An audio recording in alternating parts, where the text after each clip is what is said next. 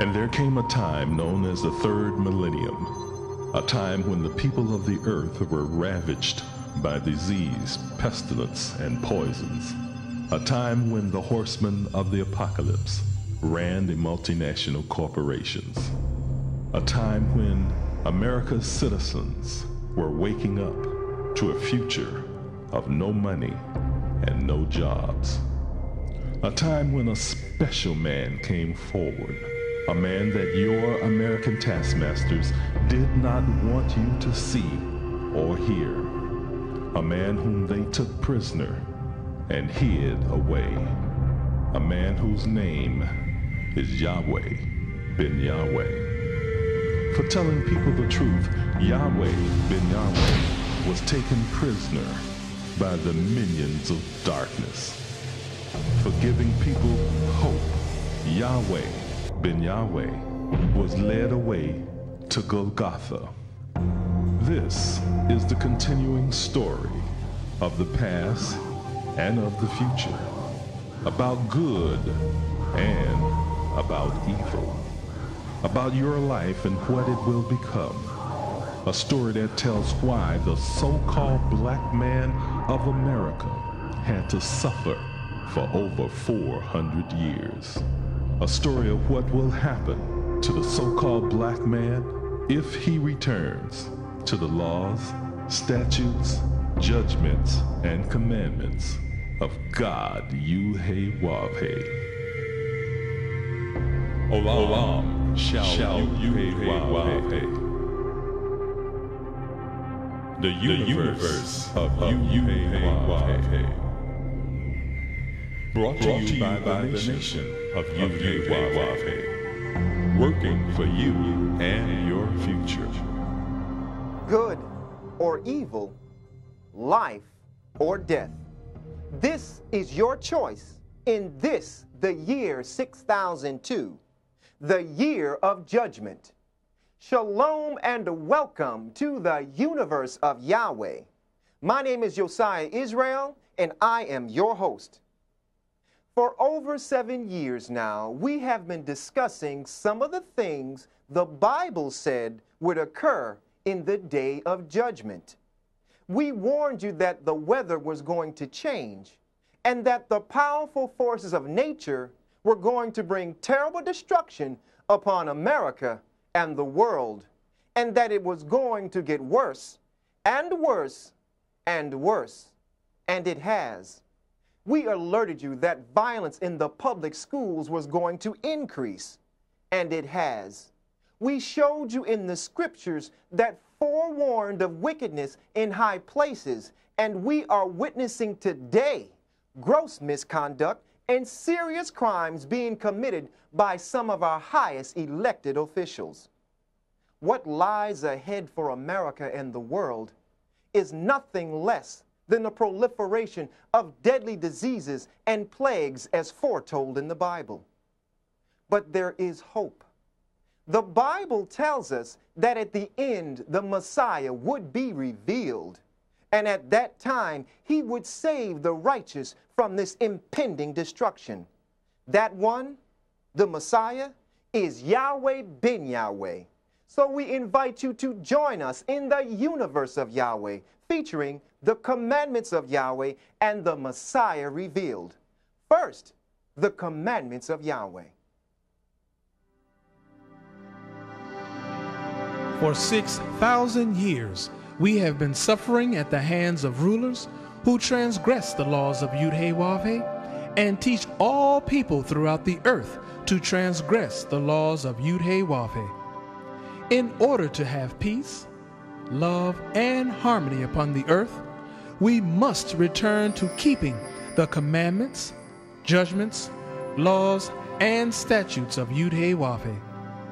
All of us have been taught that the commandments, judgments, laws, and statutes in the Old Testament Bible do not count today. In this series, we will show you that the commandments, judgments, laws, and statutes in the Old Testament Bible do count, and that if we govern our lives according to these commandments, judgments, laws, and statutes of God Yahweh, then we will have peace and goodwill upon the earth forever. We invite you to study along with us. However, in order to do so, you must have the following tools: a King James Version of the Bible, several dictionaries, the New Strong's Exhaustive Concordance, a set of encyclopedias, Hebrew and Greek lexicons, a thesaurus, and a synonym finder. Shalom, my name is Ben Bethel Yisrael. We are discussing the commandments of Yahweh. Many people believe that the first commandments were given to Moses. But the fact is, the first two commandments ever given to man were given to Adam, which were to dress and to keep the Garden of Eden. We are discussing the second commandment, which was to keep the Garden of Eden. We are continuing our discussion of the various colors and flavors of the word keep. Following our usual pattern, let us highlight some of the main points of view we covered last week. We told you that another meaning of the word keep is mark. Mark was defined as a symbol which is used in giving information. It was also defined as an action which is understood to represent or show a characteristic of a person. A symbol, we told you, is synonymous to code. And code, by definition, means a set of written rules which state how people in a particular country should behave. In view of these facts, we concluded that to keep the Garden of Eden means that Yahweh commanded Adam to give the people a set of written rules which stated how they should behave in the Garden of Eden. We learned that these written rules were in fact the commandments, judgments, laws, and statutes of Yahweh. We read Romans chapter 15, verse 4, which established that these written commandments, judgments, laws, and statutes of Yahweh are the same written rules by which we must govern our behavior today. We expressed that when we keep the commandments of Yahweh, our character will be markedly distinguishable from those who do not. Some of the characteristics of Yahweh were described in Deuteronomy chapter 32, verse 4. We explained that Yahweh is without transgression of the law. He is just in all his dealings. He is straightforward, open, honest, and right in all his decisions. We told you that we too must have this identical character. Further, we showed you in 1 John chapter 5, verse 3, that having the identical character of Yahweh is the only way we can show that we love him. We concluded by stressing that keeping the commandments of Yahweh is not distressing, painful, oppressing, or sorrowful, but on the contrary, following the laws of man has brought all of these things upon us. Today, we will continue our discussion of the second direct commandment that Yahweh gave to man, Adam, which was to keep the Garden of Eden, heaven. Documented in the New Strong's Exhaustive Concordance of the Bible, copyright 1990, in the Hebrew Chaldee Dictionary on page 118, reference number 8104, keep in Hebrew is shamar, and another one of its meanings is reserve. To keep the Garden of Eden means to reserve the Garden of Eden. Let's take a journey into the insides of the word reserve. According to the synonym finder by J.I. Rodale, copyright 1978, on page 1024, reserve is equivalent to husband. referenced in Webster's Ninth New Collegiate Dictionary, copyright 1989, on page 588. Husband comes from the Old English word husbanda, and it means master of a house. On page 731, master is defined as one having control. On page 584, house means household. Webster's Universal College Dictionary, copyright 1997, on page 395, defines household as a family including any servants. Therefore, reserve as it relates to keep means that Yahweh commanded Adam to have control over his family, the family of Yahweh, including any servants who sojourned in the land. Yahweh commanded Adam to have control. Let's examine what this really means. Stated in Webster's Universal College Dictionary on page 177, control by definition means a legal means of regulation or restraint. According to the Synonym Finder by J.I. Rodale, page 653, legal is synonymous to prescribed. Prescribe on page 928 means the same as to establish and to impose.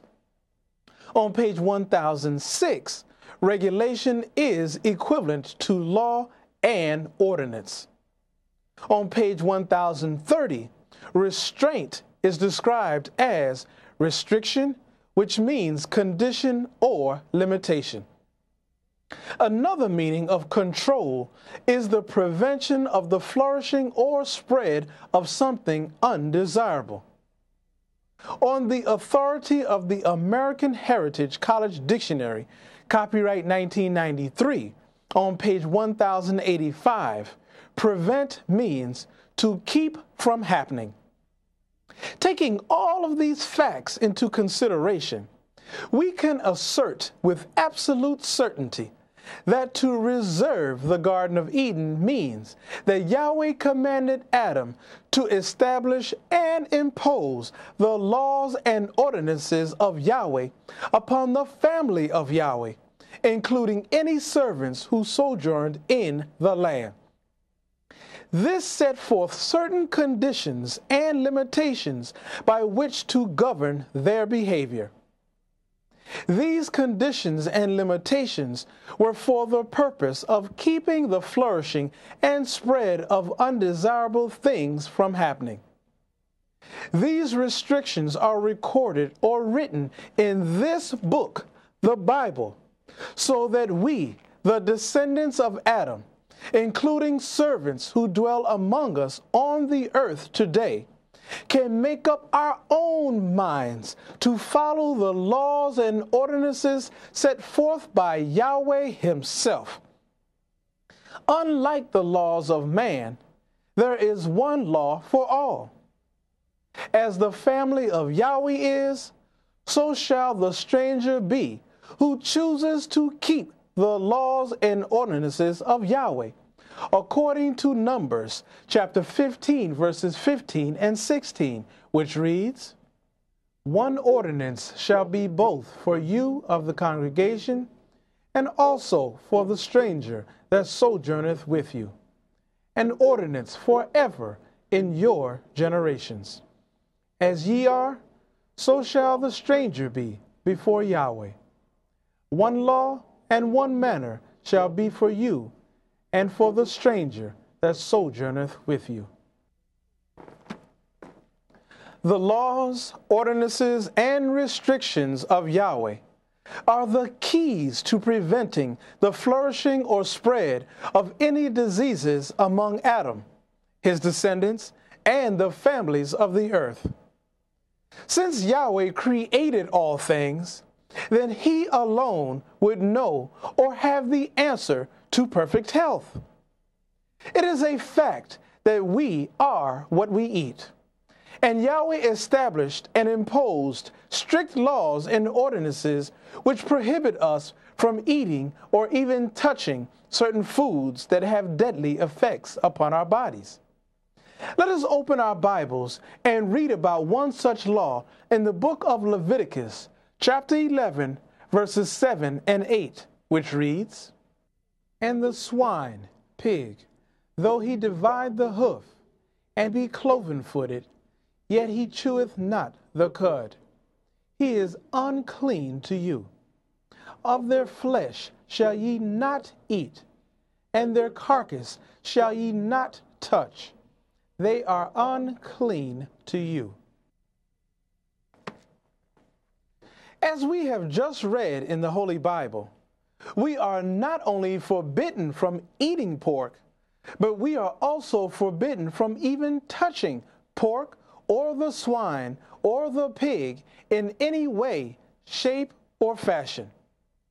Modern scientists have proven through scientific research that pork meat contains 999 different worms, which cause 999 different types of diseases. To name a few: high blood, low blood, hypertension, strokes, tumors, and cancers. In addition, pork meat also causes cataracts of the eyes, arthritis, lumbago, gout, skin eruptions, acne, heart attacks, and many, many others. The whole earth is cursed with sickness and diseases because we have transgressed the laws of Yahweh.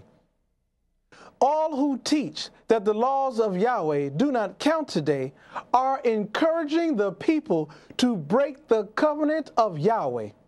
And breaking the covenant of Yahweh has brought about all the undesirable destruction and desolation we see upon the earth today.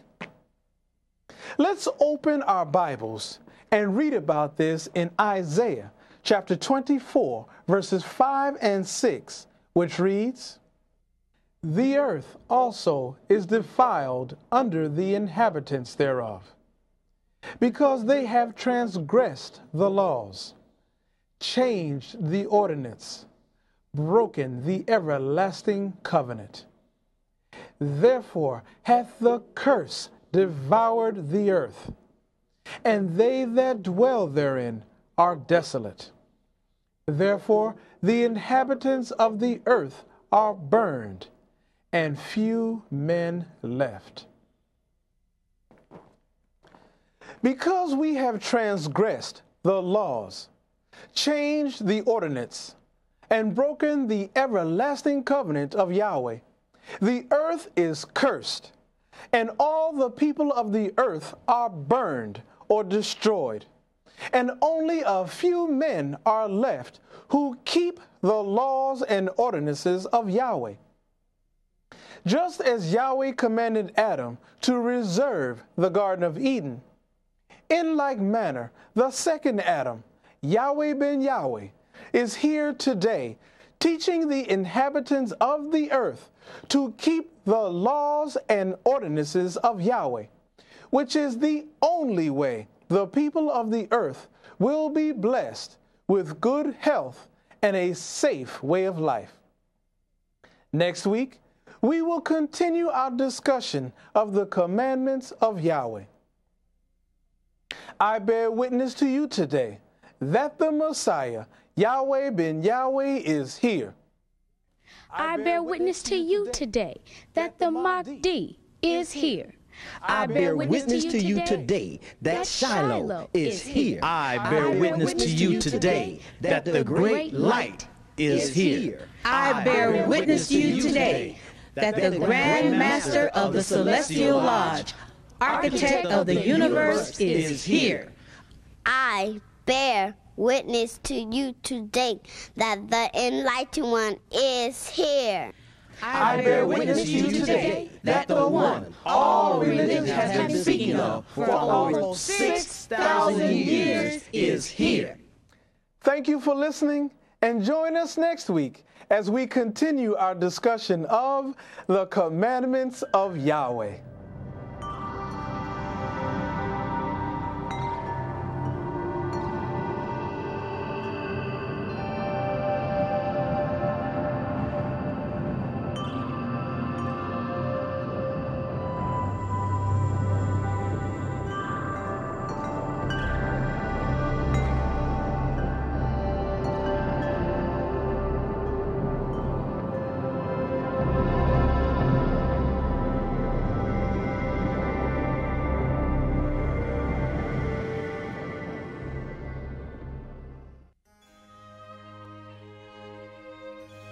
What does eternal life mean?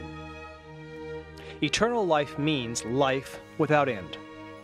It means forever. Not only during the time of one's natural life, but through endless ages of eternal life and blessedness. To find out more, read The Messiah Revealed by Yahweh Ben Yahweh. To order, call us at 1-800-967-7337 or check out our new website and online bookstore at www.yahwehbenyahweh.com.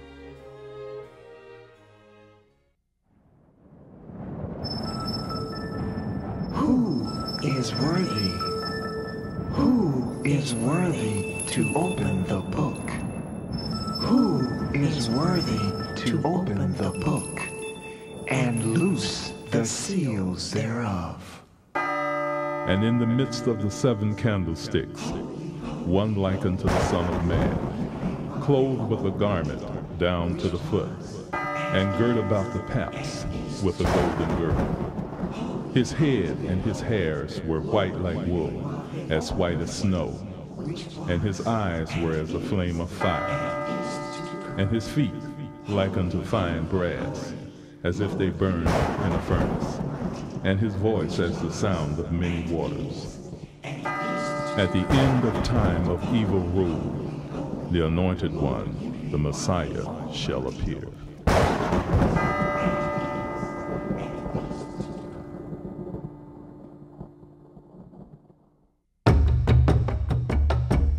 In 1979, Yahweh Ben Yahweh came to Miami and became the spiritual leader and founder of the nation of Yahweh.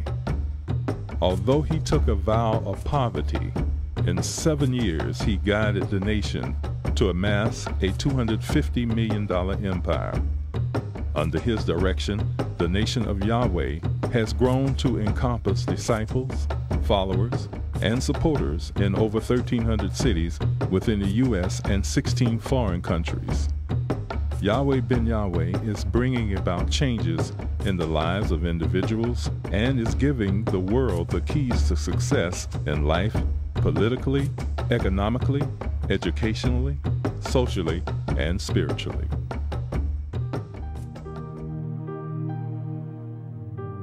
The Messiah, Yahweh Ben Yahweh, is described by 4 terms which not only parallel the 4 Gospels, but they are also their absolute foundation. And in Jeremiah chapter 33, verse 15, it reads, "In those days and at that time will I cause the branch of righteousness, Yahweh Ben Yahweh, to grow up unto David, and he shall execute judgment and righteousness in the land." The other 3 phrases and their passages are, "My servant the branch," as seen in the book of Mark. The foundation is Zechariah chapter 3, verse 8, which says in part, "Behold, I will bring forth my servant, the branch," referring to the Messiah's service to Yahweh. The man whose name is the branch, as seen in the book of Luke. The foundation is Zechariah chapter 6, verse 12, which reads in part, "Behold, the man whose name is the branch, and he shall grow up out of his place, and he shall build the temple of Yahweh," depicting his humanity. And the branch of Yahweh, as seen in the book of John, the foundation is Isaiah chapter 4, verse 2, which reads, In that day shall the branch of Yahweh be beautiful and glorious. This is referring to the deity of the Messiah, Yahweh Ben Yahweh. Remember that this is the morning of the third day, and I shall rise again. I am the resurrection. All of prophecy tells you that I shall rise again. It's all about that. Luke chapter 2, verse 34. No doubt about it. Again, I love you forever, bless you forever. I remind you once again, my associates are children of the light. That just brings laughter to my heart, to my soul, to realize that at last I have those of you that love peace. And I only want to be in the presence of those of you that love peace. I love you forever. Shalom Aleichem. Yahweh is the only true and living God, for he is the same yesterday, today, and forevermore. He has sent his Son, Yahweh Ben Yahweh, who is the manifestation of Yahweh in the flesh. Yahweh Ben Yahweh has come to set the captives free. It was Yahweh that led the children of Israel out of Egypt yesterday. And it is the same Yahweh that is leading the house of Israel out of the mindset of America today. Thank you for joining us in the universe of Yahweh. And now we'd like to invite all of you to pray with us as we turn to the east with outstretched hands and say a prayer to our Heavenly Father, Yahweh, the Lord's Prayer in Hebrew. Come, let us pray. Tefillah, Avenu Shabashamayim, Yikadesh Shemeaka, Tavo Malkuteaka, Yase Razonka, Kivashamayim Kain Baaretz, Et Lekum Kukenu, Tain Lanu Hayom, Uslak Lanu, Al Kati Enu, Kimosha Sol King, Gamanaknu, Lakoteom Lanu, Veal Tefienu, Lade Nisayom, Kim Kal Senu, Min Hara, Kilaka, Hamumlaha, Veha Givera, Veha Tiferet, Leolame, Olamin Sila. We thank thee, O Yahweh, O living and eternal King, who has so mercifully restored our souls within us. Selah. Praise Yahweh, and always remember that the Father Yahweh and his Son Yahweh Ben Yahweh love you, and your host loves you too. Shalom Aleichem. To order the companion book to the series, The Messiah Revealed, call 1-800-967-PEACE. That's 1-800-967-7337. And when you call, ask about the special discount on the crucifixion of the Messiah. Videos of this program are available. When ordering, please refer to the program number on the screen. You can now access the divine mind of Yahweh Ben Yahweh on the internet at the address on the screen.